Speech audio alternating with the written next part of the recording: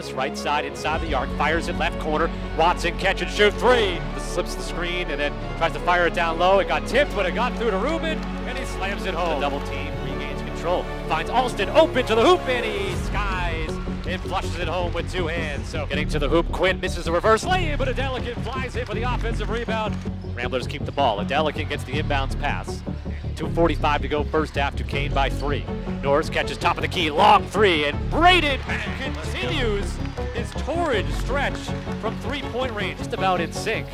Ramblers can hold for the final shot. Instead, Alston going right to left across the lane. Bounces right, Norris, and then the Welch baseline reverses it up and in. Now Watson gets the pass from Norris, left side three, and another three for Des Watson. ISO against Dixon, brings him all the way down at the front of the rim, actually underneath the rim.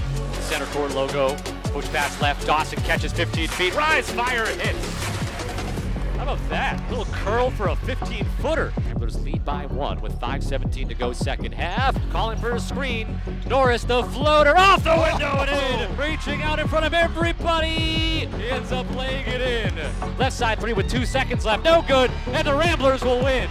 72-67 to win their 4th straight game and go to 2-0 in the Atlantic 10, wiping away an 11-point first half deficit, outscoring Duquesne 36-27 in the second half to win 72-67.